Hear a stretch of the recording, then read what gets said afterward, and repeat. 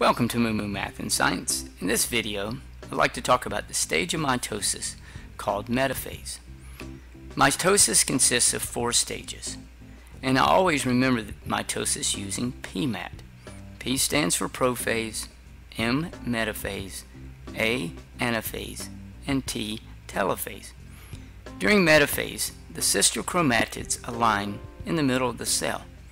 But a couple things need to take place during prophase for this to happen. During prophase, the chromatid condenses into an X-shaped chromosome.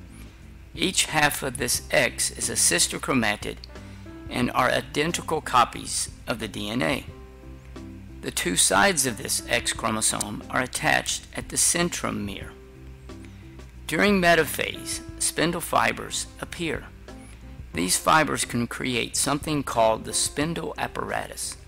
It consists of spindle fibers, centrioles, and another fiber called aster fibers. In plants, the centrioles are missing. The spindle apparatus migrates to the poles of the cell.